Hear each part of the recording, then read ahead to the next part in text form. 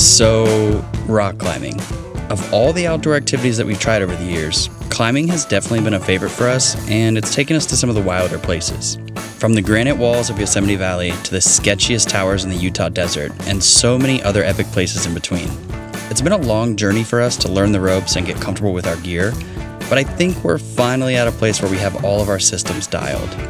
So today we're going to walk you through all of the gear that we use for rock climbing in 2024.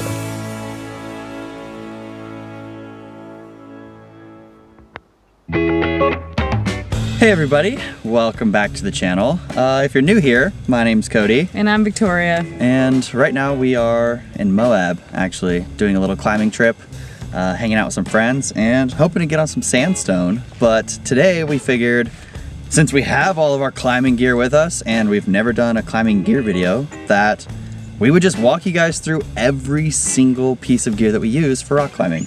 Yeah, we've been climbing for about 4 years now, and you can see our progress on the channel from top roping all the way to like big alpine climbs and everything in between. So yeah, we feel like we have our systems pre-dialed, our gears pretty much set, and we're just gonna walk you through everything that we have. Yeah, I know this video would have been super helpful for me when I was first starting out, or progressing into trad climbing or anything like that, but keep in mind that this is just the gear that we use. It's not gonna be for everybody. People have all kinds of gear in their racks. So this is what works for us. I mean, we've climbed all over the country and in some different countries, and yeah, never felt like we're missing anything. So yeah, this is what works for us. Might not be what works for you, but I just figured it might be helpful to show you guys what we're using. So with that, let's get into some gear. Okay, so I think we're just gonna start with the things that we wear. This is what we're wearing every time we go rock climbing, no matter what type of climbing we're doing. Pretty much the essentials. Aside from bouldering, of course. You have to wear this stuff every single time, so. Yeah. And we don't boulder, so we're always wearing it. Yeah. So we'll start with our helmets. This is pretty important to have.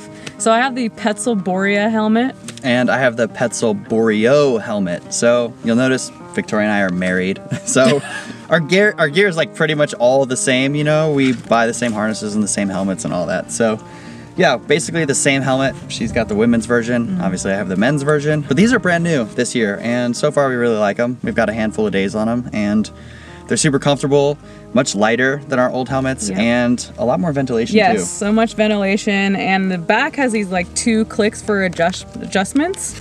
And I really like that. I feel like it's just like a more accurate sizing for your head. Another new piece of gear that we have this year is these harnesses. So I have the Petzl Luna. And I have the Petzl Adjama. I think that's how you pronounce it. But they're pretty much the same harness. Again, women's version, men's version. We have been loving these harnesses. Yeah. Mostly, I think our favorite feature is probably like the really big gear loops. So we're mostly doing trad climbing, which means we're carrying a ton of gear all the time. So having the bigger gear loops has been really nice for carrying all of our gear. It also has a gear loop in the very back, which has been ultra nice. Yeah, because we really like that. You can keep your anchor and your rappel device and all of that stuff out of the way, so that when you're climbing, it's not getting in the way of grabbing your gear and stuff like that. So yeah, I really like the padding on the leg loops too, and the hip part too. Yeah, it's just super comfortable when we're doing long days on the rock. It's just nice to have a comfortable harness to just hang out in all day. Yeah. And shoes. Speaking of comfort, we both have Mythos. So these are like the trad shoes to get. Yes. They're very comfortable. There's no downturn at all. You could hang out in these all day long with no foot pain. And yeah, I mean, they're not, they're a trad shoe. They're super flat. They're not that stiff. You're probably not going to send your hardest sport climb in these, even though I have. But wouldn't recommend it for sending your project, but we like them. I mean, this is our only pair of shoes, which for a reason. They're affordable, and shoes are not cheap. Yeah. And we just like trad climbing mostly, so this is the shoe that we want. And then lastly is just chalk bag. Chalk bags. Nothing special. My chalk bag is from the 90s, and I don't know what the brand is because the label is worn out. But they're pretty much exactly the same. Hers is just really old. Mine's made by Metolius, and again, nothing real special about it. Has a little cinch on there, so it keeps your chalk from spilling out. It gets the job done. Keeps your hands from getting all sweaty and sticky, so yeah, they're all kind of the same, but you gotta have a chalk bag if you're gonna go climbing. Yep. So this is everything that we wear when we go climbing, and now let's talk about more fun gear. Okay, so I would consider this the bare minimum of gear that you need to go climbing outside. So essentially just like top roping. So with that, let's talk about our rope first. This is the Beal Booster rope. It is 70 meters long. We chose a 70 meter because it seems like every climb that we want to do requires a 70 meter. We had a 60 when we first started climbing and found out pretty quickly that you need a 70. And it's also two-toned. So half of the rope is one pattern and the other half is another pattern, just to help you indicate halfway. So like when you're rappelling off of like a multi-pitch climb, or even sometimes when you have to clean an anchor and rappel off, you need to find halfway on the rope. It's pretty important. So yeah, we really like the two-tone. It's dry treated. It essentially makes it kind of like waterproof and keeps your rope protected longer, keeps it away from the elements a little bit. So yeah, we really love this rope. We probably won't get a different one for a long time. It works for us and we like it. So the next thing is our anchor. Now, this is not a tutorial. We're not here to teach you anything about how to go rock climbing. We're just talking about the gear that we use. So if you want to learn anything about how to go rock climbing, watch a video with a certified guide or hire a guide and they'll teach you all about climbing. So with that, this is our anchor. This is actually our main anchor that we use for sport climbing, top roping. So this is basically a piece of accessory cord. It's 20 feet long, wrapped in a loop. It's pretty long. We wanted it to be long because it gives us just more variety of different anchors that we can build. We'll carry 4 lockers. Typically, we're carrying 4 lockers if we know that there's a bolted anchor. You'll see 2 bolts or chains, and we're setting up a top rope. We'll carry 4, and we like the locking carabiners. Just make sure that they don't open mid-climb. It's pretty important. And just get a good brand. This is Black Diamond, so pretty strong. Okay, and then the last thing is your belay device. So we're using a gree made by Petzl, and this is pretty much the standard for belaying. Your belay device is really important. It keeps your partner safe, and if your partner falls, helps to catch them. And the gree is just the best. It's easy to use. It's pretty much foolproof, redundant, and yeah, I mean, you should just get a gree. So yeah, that's pretty much all the gear that you need to start with to start climbing outside. And now we're gonna get into some more fun climbing stuff.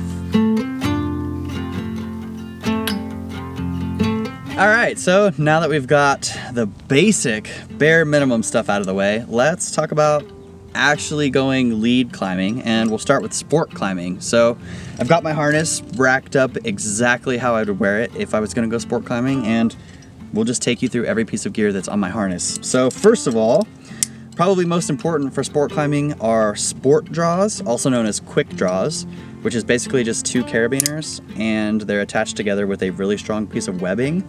So the way these things work is you clip them to a bolt on the climb, and then you clip your rope into the other side, and that's what's gonna catch you if you fall. Again, probably the most important thing is like make sure you get some from a reputable climbing brand. You know, don't just buy some generic ones off of Amazon. But yeah, they all pretty much do the same thing. We have 13 quick draws total, which has been plenty for pretty much anything we want to do. There are some climbs where you're going to need more, in which case hopefully you have some friends. But yeah, you can't go sport climbing without sport draws. Next, again, we carry an anchor. It's the same anchor that Victoria told you about. You can make a top rope anchor with your quick draws as well, but obviously they don't lock, so it's not as safe, but still super bomber. We do it all the time. Not a tutorial though, so you'll have to learn that somewhere else. And then I always carry a belay device, also can be used as a rappel device, even when I'm lead climbing, because sometimes you can't see the anchors, you don't know what it's gonna look like up there, and there's a small chance that you'll need to lower yourself down, which you can do with a gree. So yeah, I'll always carry a gree up on a sport climb with me as well. And lastly, you wanna bring some sort of personal tether, preferably with a locking carabiner. So again, we're just using accessory cord because it's cheap, you can find it pretty much anywhere, and you can replace it pretty easily. So almost like every year we'll replace these and get a new one. And this also doubles as our rappel extension, but for a single pitch sport climb, I'll just girth hitch it to my harness, clip it into the bolt at the top of the climb, and then I can go hands-free to clean the climb. So yeah, you definitely want some sort of personal tether. This is the one that works best for us. There's a ton of different ones out there. Companies make like specialized personal tethers as well. But I like the accessory cord, again, because it's cheap and you can replace it all the time. So yeah, that's pretty much everything I would bring up on a single pitch sport climb. So now let's talk about our favorite, which is trad climbing. So before we get into talking about our trad gear, I wanted to take a quick break to talk about today's sponsor, which is onX Backcountry. Now, before you skip over this, let me just say, an essential piece of gear that you're gonna bring when you go rock climbing is obviously your cell phone. And having the onX Backcountry app is gonna make your climbing life a whole lot easier because, I don't know if you know, but they recently integrated with the entire Mountain Project platform. So now you get all of the Mountain Project information on the onX Backcountry app, plus you're getting the 3D maps and all of their amazing mapping features as well. So you're getting your route descriptions, your crag descriptions, you're getting all of your photos, you're getting the approach trails, and probably my favorite is you're getting pinpoint locations for every single crag on Mountain Project. So I don't know about you guys, but there's been a handful of times now where Victoria and I have gone out to try and go rock climbing and we literally just couldn't find the crag or we couldn't find the approach trail. But now with onX, especially with the 3D maps, you can see your exact location and you can see the exact location of the crag that you're trying to get to. We've been loving it. It's just making our climbing life a whole lot easier, and it's just nice to have everything, your maps and your climbing and everything else all in one app. So we would highly recommend you check it out. Obviously there's gonna be a link down in the description below if you wanna try it, and we'll have a code down there for you guys too. But yeah, we're super stoked to be partnering with onX. They've been a longtime supporter of this channel, and now the fact that they have Mountain Project on there is pretty much the best thing ever. So we love it, and we're super stoked to be working with them this climbing season. So thank you onX for sponsoring this video, and now let's go talk about our trad gear. Okay, so trad climbing is probably Cody and I's favorite type of climbing. It's just way more fun, a lot more involved, and it's the type of climbing that we want to get better at. So yeah, right now we have the maximum amount of gear that I would wear on my harness for a single pitch trad climb. It's pretty heavy. Not ideal for climbing a climb, but this is just all of the gear that we have for trad. So for trad climbing, essentially, if you don't know, you're placing your own piece of gear into a crack to prevent you from hitting the ground when you fall. So we have two types of protection. There's plenty of other protection out there for gear, but we just carry two. So our first one is cams, which is an active piece of protection, and then we have a set of nuts, which is our passive piece of protection. So let's start with cams. So these are our cams. Essentially, this just retracts and you stick it into a crack and it just gets stuck the more you pull down on it. As long as you place this gear right, or this piece of gear right, then it should save your life. So far it has, so we would trust our lives with these things. We have the Wild Country Friends. There's other brands out there that you can get. We like the Wild Country ones, mainly for this reason. It has an extendable sling at the end that you can just pull here. This helps for preventing your piece of gear walking back into a crack, making this weaker, and also prevents rope drag. We also have different sizes of them. So depending on the size of the crack, you would place the size appropriate for the size of crack that you have. So we have two of each, starting from 0.3 to a number 4, and then one number 5.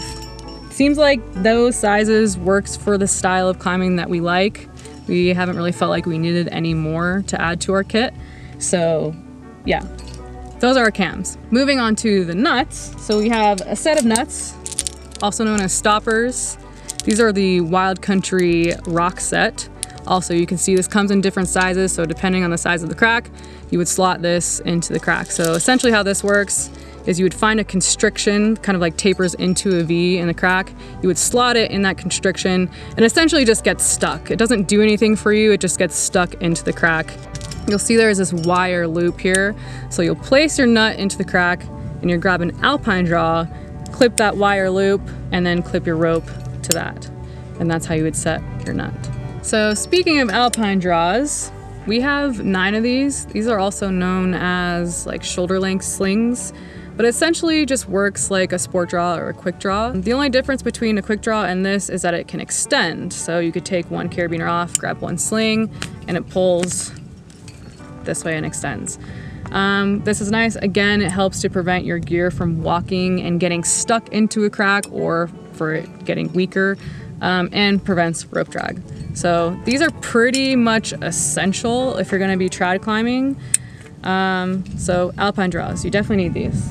Okay, next on my harness, nut tool. If you're placing nuts, bring a nut tool. It essentially works like a hammer to get the nut out of the crack. Bring a nut tool because we've gotten our nuts stuck more than once. And then the last couple of things on my harness is kind of repetitive, but anchor, bring my accessory cord, and then I have my gree on me. All right, so we're finally starting to get down to the rest of the gear that we would keep on our harness for multi-pitch climbing. So multi-pitch is basically what you think of when you think of like really big climbs, like El Capitan would be the most prominent example, but basically you're going up for a really long time and you might be up there for like an entire day. So a lot of the gear is the same thing we've already talked about. So obviously we're gonna bring our cams, we're gonna bring our nuts, we're gonna bring anchors. Victoria and I are both gonna bring an anchor on a multi-pitch climb because since we're both belaying and we're both gonna be leading, we both need gear. So we're gonna have 2 anchors with us, 1 per person, and 2 gree-grees with us. Yes, so Victoria or whoever is down below is gonna be belaying the person as they climb up, and then once that person gets up, they're gonna be belaying the next person from the bottom to get up as well. So we carry 2 gree-grees, which we've already talked about. These carabiners here, these lockers, use these for clove hitching in. So when we both get to the anchor, we want to tie ourselves into the anchor, we have a carabiner and we clove hitch in. Yeah, it'll probably make a little more sense when you see the footage, but I carry 2 of them, 1 for a clove hitch and 1 for a potential girth hitch master point. So yeah, just nice to have extra carabiners on your harness pretty much whenever you're climbing. So aside from that, something that I'll only bring on a multi-pitch climb are these really long slings. Again, it works the same exact way as your Alpine Draw. It's just much longer, so you can get a big extension if you're worried about rope drag or if you're traversing. But you can also use this material to build an anchor as well, or add to your anchor.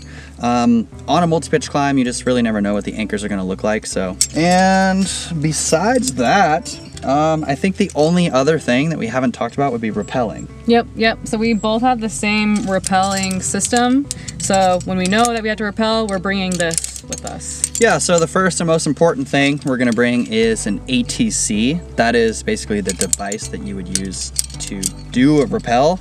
And that is attached again to a big locking carabiner. We both carry an ATC. I carry the ATC guide, which basically just has this extra loop on the back here that is gonna allow you to do some more advanced techniques, like you can ascend a rope if you need to, or I could belay from the top with this if I needed to, so it's just nice to have one ATC guide at least. We also carry what's known as a prusik loop, or I don't know, we usually call it a third hand, which is basically just a backup for your rappel device. So it's basically just another piece of accessory cord tied into a smaller loop that you wrap around the rope, and it just acts as a safety device. So like if something were to happen on your rappel and you got knocked unconscious, or something went wrong and you let go of the brake strands, this is actually going to grab onto the rope and keep you from falling basically. So yeah, we always like to carry some sort of loop for extra safety, and I would recommend if you're gonna be rappelling to always put on a backup, because rappelling is probably one of the most dangerous parts of climbing. Yes. Okay, and then the last thing is, Cody kind of already touched on this already. This is our personal tether or an rappel extension. So essentially we would just girth hitch this guy into 2 points on our harness, and then we'd grab a locking carabiner and tether ourselves indirect into the bolt there. So while we're indirect, then you'll take your ATC, clip it to this loop in the middle, and you'll actually rappel off of that middle loop. So it's gonna be attached to your harness. And basically the only thing that's really doing for you is it's just getting your rappel device away from your body so that you have a better visual on it, you have better control over it, and it creates a little bit of separation for that prusik loop that we talked about earlier. So yeah, I really like them because it's kind of an all-in-one system. You know, you get down to the next anchor, you just take it off, clip it to the bolt, and then you're pretty much ready to start the next rappel. So yeah, that's pretty much everything that we would bring for multi-pitch climbing. Yep. I mean, that's pretty much all of our climbing gear at this point, but there is one more category we wanted to get through, which is just like some of the extra things that we bring that just come in handy when you're up there on the wall. Yep. Okay, extras. So accessories, different things that didn't make the cut for the other categories. Yes. So let's start with clothes. Everyone is always curious like what kind of clothes we're wearing when we're rock climbing. My pants are Mountain Hardwear pants. I think they're called Dynama. And I will say I actually really like these pants. These are my favorite pants I've ever owned for rock climbing. They actually fit me, which is really rare. I'm like 5'1", so it's hard to find a pant that I like. But typically I would just wear like a lighter material pants that's durable for climbing. Yeah, I mean, that's pretty much what I'm wearing. My whole kit right now is outdoor research, but yeah, a nice lightweight pair of joggers. These are the Feroce joggers, but I don't know, something lightweight, comfortable that's gonna protect you from the sun. For the guys, these don't have a zipper, but something with a zipper is usually pretty nice. You can understand why. Otherwise, pretty much always wearing a hoodie, just because I don't want to get sunburned, and it actually gives you a little bit of protection too when you're like jamming in cracks and stuff. Yeah, we're always wearing sun hoodies because we hate wearing sunscreen, so. Yeah. Find one that's helmet compatible, like this hood fits over my helmet, which is really nice. Yep. Keeps my neck from getting roasted. Yeah, that's pretty much the clothes. Next up, this first aid kit, we just like made a makeshift first aid kit. We'll bring this with us when we're going into the backcountry, or if we know we're gonna have like a super long day. This always goes in our backpack because you never really know. So next up is our gloves. So these are the gloves we use when we're trad climbing, and we use tape gloves, which we actually really like. Yeah, I mean, you just make them out of a roll of sports tape. It's kind of old school, but surprisingly, we can actually get like a month, sometimes more, out of them. You just cut them off at the wrist and then put a little piece of tape on there when you decide to go climbing again. But I really like them. They're comfortable and they keep my hands from getting all scratched up. So yeah. Next, we would bring, again, if this was like a long day or if maybe we thought we might epic, we'd bring a headlamp with us. This is the Petzl Active Core. Throw it in our backpack just in case if we're there at night. You never know. You want some light in case you're going to be epicing and have to like rappel in the dark or something. So yep. Otherwise, we bring radios. Obviously, communication in the mountains is important. We use the Rocky Talkies, which pretty much everybody uses at this point because they're the best. They're super durable. I don't know, just reliable. Last thing, well, not the last thing, but one other thing is the Garmin InReach Mini 2. This is a satellite messenger. When we're in the backcountry, we always bring this with us because you just never know what can happen, and it's nice to have this little safety net with us when we're doing crazy stuff in the mountains. The last little pro tip is not my chalk bag, but it is this, which is a knife that I keep in my chalk bag because you just want to bring a knife when you're going climbing. You never know, your rope's gonna get stuck or your anchor gets stuck or something is gonna get stuck and you're gonna need a way to cut it. Ask me how I know. So yeah, I just throw a little tiny sharp knife in my chalk bag and it's always there when I need it. But that is pretty much everything. Like every video that you've ever seen on our channel, this is the gear that we're using. Yep. It works well for us. Yeah, we like it. So I think we'll put a link to all the gear that we think is necessary in the description below. So you guys can go check all this gear out if you want. Yeah, but definitely leave some comments down below. Let us know what gear we should add to our kit. I know somebody out there is gonna be like, black totem, but I don't know. We don't have a black totem yet. We will. We'll get one eventually though.